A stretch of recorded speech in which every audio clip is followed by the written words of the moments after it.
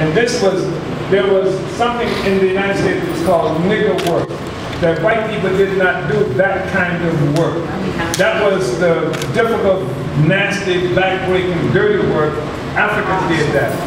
Garbage man. There never was a thing like a white man carrying the garbage. And it was just black people who did that kind of work. And when I was growing up, working on the city, black people could not drive the tractors or drive trucks because they would be up higher than the white people. Only the white people in this city, in my lifetime, that was the case.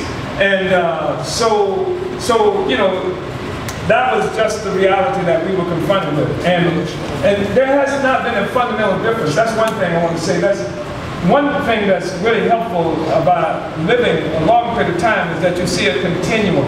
The reality is that people get born in a situation that gives the impression it haven't always been like that. But it hasn't always been like that. And there has not been a fundamental change in the conditions of existence of our people. I was talking to John earlier today. The city of St. Petersburg wants to talk about its inclusivity and the growth in civil rights that's happening in this city. You go to City Hall now, if you didn't know any better, you'd think you were in Africa someplace. All them black people in the front and running this thing, etc. But the reality is that's nothing but show. And when 50 years ago, when that mural was torn down, there were 3 or 4 nightclubs. Black people own nightclubs. I ain't talking about no joints. I'm talking about real nightclubs. There were several grocery stores, Bill Gregory, Sidney Hart.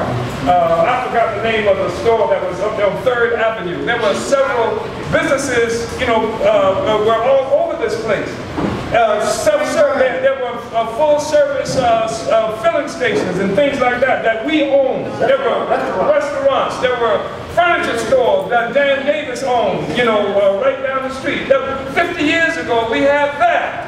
Today, the only thing you got is a Negro who can sit up at the front of the city in City Hall to give the impression that black people got something when we don't have a damn thing. We're worse off today, 50 years later. 50 years later, we are 100 times worse off in terms of our material conditions than we were when that mural came down. They're talking about inclusivity and the progress we made around civil rights and the rest of that. Oh, I'm sorry, yeah.